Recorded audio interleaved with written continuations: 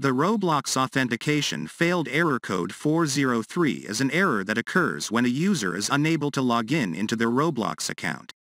This error can be caused by a variety of factors, including incorrect login credentials, a temporary server issue, or a problem with the user's account. Roblox errors, like 268, 277, or 267 and the message, Authentication Failed, error code 403.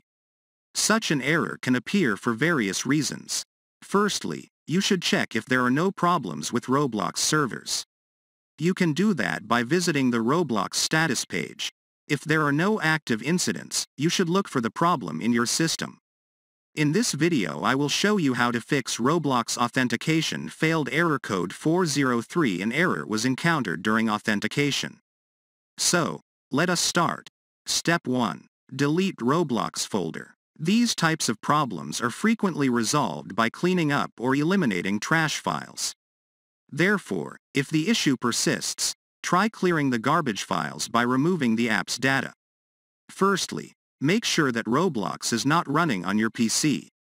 If you have admin permissions on your PC, then search for %appdata% in your Start menu search and hit Enter.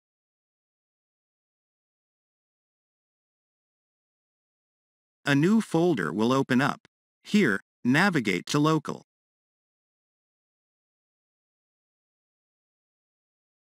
Now find the Roblox local files in this folder. Proceed to delete the entire Roblox folder.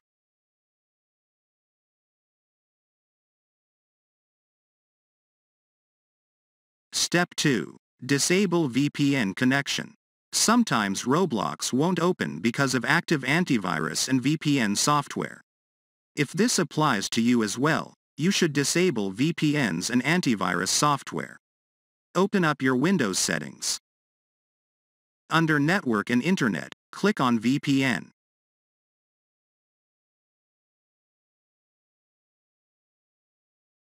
Ensure your VPN connection is disabled.